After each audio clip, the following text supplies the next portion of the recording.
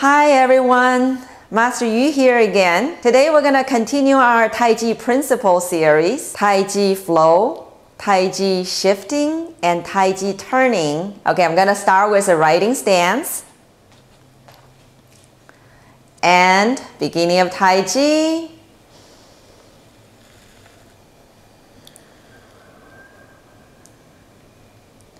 And hold a ball of Qi.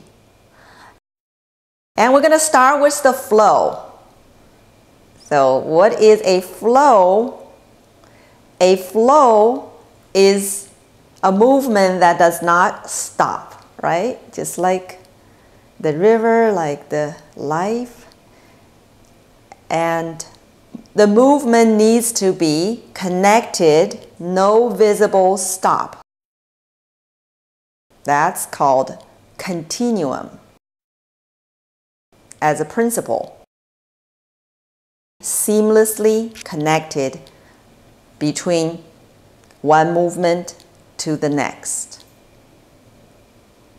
Smooth. Okay, next. Tai Chi shifting. Now, Tai Chi shifting is your torso goes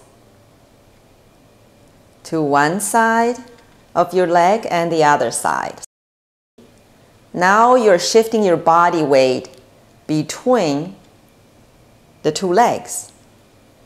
Tai Chi practice contains constant shifting of your body weight. And this is what we call hip-oriented movement. The hip carries the upper body over with your spine still upright. So your postural control is in place. Okay. And we're going to add the Tai Chi turning. All right, the same movement. And we're going to add the turn.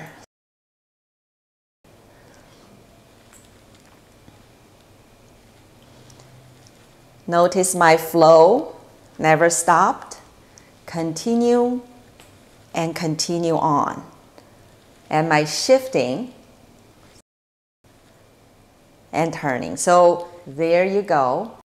Here's your Tai Chi flow, that continuum, and here's your hip-oriented training, and here's your Tai Chi turning. End of Tai Chi. Inhale and exhale.